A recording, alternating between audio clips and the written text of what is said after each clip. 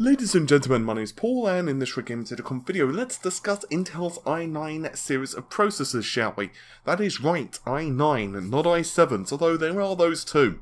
This is, of course, part of Intel's HEDT platform, also known as Basin Falls, or if you prefer, X299. A series of leaks have popped up over the past 24 or so hours, and, well, it paints a rather interesting picture for Intel. So we're going to be going through that series of leaks as well as, well, my general thoughts on it. So first of all, let's go through the processors as well as where the sources pop up. So they originate from AnandTech, although there are also various benchmarks which have also popped up publicly, although we'll go into those in just a moment. Let's first of all get an overview of the actual processor and the specifications. So the high end is an i9 7920X. Now this is not going to be released until August, which is notably later than the other processors, all of which are going to be released in June. So do know that if I say the 7900X, 7820X and so on, all of those come out in June, but the 7920X is going to be released in August.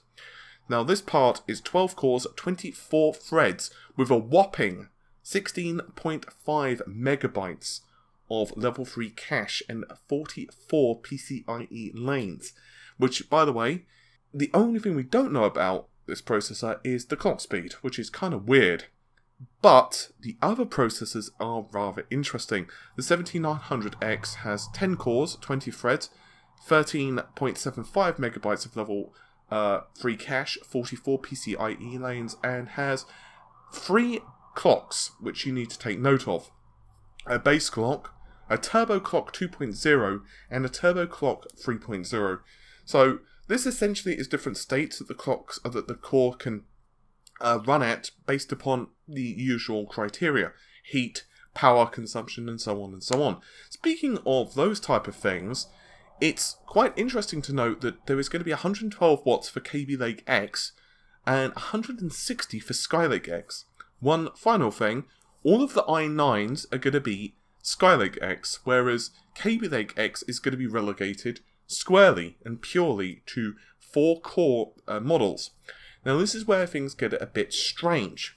There are a couple of different variants with the processor.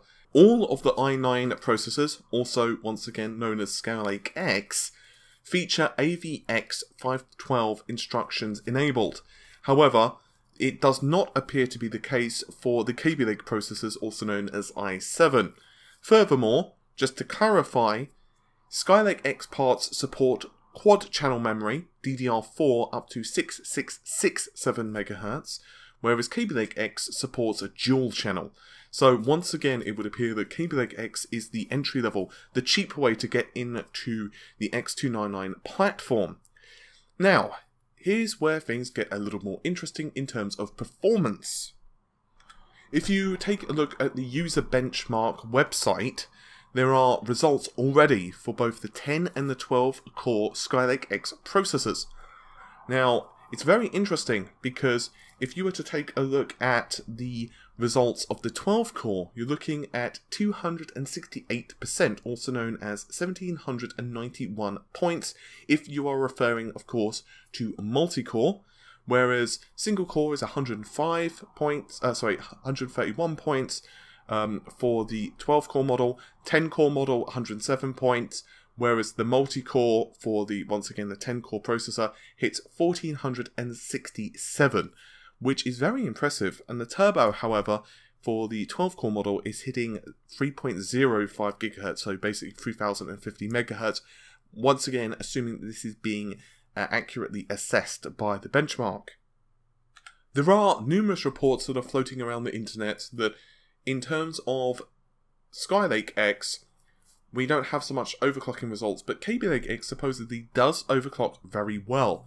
I'm hearing up to 5 GHz is basically a guarantee.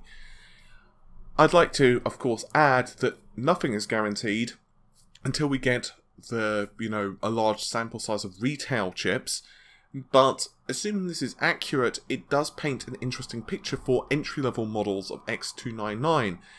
The problem is, I don't know how many people are going to really want to put the money down for such a board, because, well, you're looking at around 100, 150, 200, depending obviously on your currency, what model of the board you're going for, as a premium, as above, like, let's say the 200 series. Another problem, and I know I'm sounding kind of negative here, but hey, I'm being honest, is Intel's own Coffee Lake CPUs.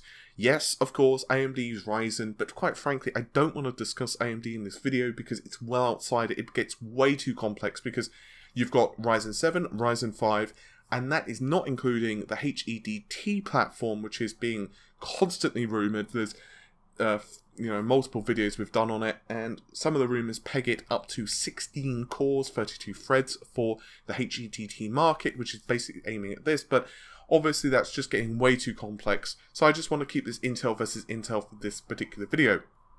Coffee Lake pushes the number of cores to 6 cores, 12 threads, but that is on a completely different series of on a completely different chipset. That's the 300 series board, because, well, of course it is, it's Intel.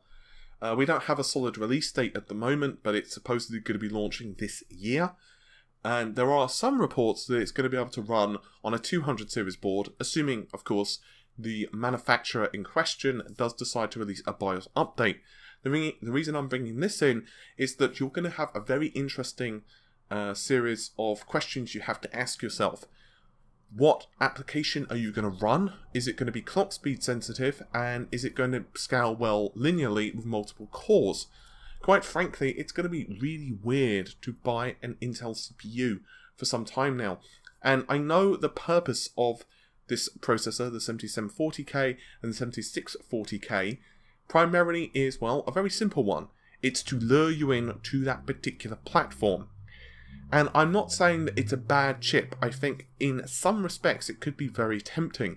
This is particularly true, by the way, if you are someone who wants to overclock to the absolute hilt, and this CPU does do that.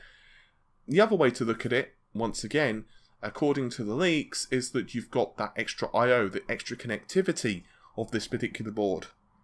So if I/O is very important to you, Basin Falls could well be the processor for you. But if you're just gaming or doing basic applications, then perhaps Basin Falls is going to be somewhat less of your cup of tea, if you will. Quite frankly, I'm going to be very curious how the market receives, not necessarily Basin Falls as a whole, so by which I mean, of course, X299. I'm more referring to the 7740K and its little brother, the 7640K, and what type of niche they're going to put in. Personally, I've always found it a bit of a false economy, a bit of a fallacy, to say, well, you know what, I'm going to buy a lower end processor now, and then I'm going to upgrade in the future if I need it. I never found that I've done that. There are a couple of instances that I've kind of done it, but they've always been unplanned, because, you know, it just kind of is what it is. What I typically find is that in many instances, by the time I'm kind of like, I should probably upgrade to a processor, my system's set up, and I think, you know what, I'm just going to wait a couple of months, and, you know, a new CPU launch is going to happen, and I'll just go for it then. This is particularly true if you've got a HEDT platform.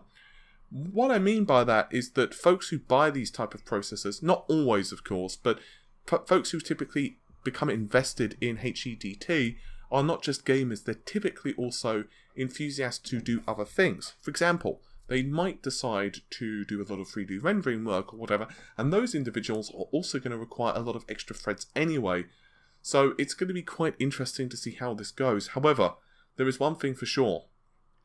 The price gap between, let's say the low end, let's say the skylake-x's, all the way up to even to the mid-range skylake-x is going to be quite substantial.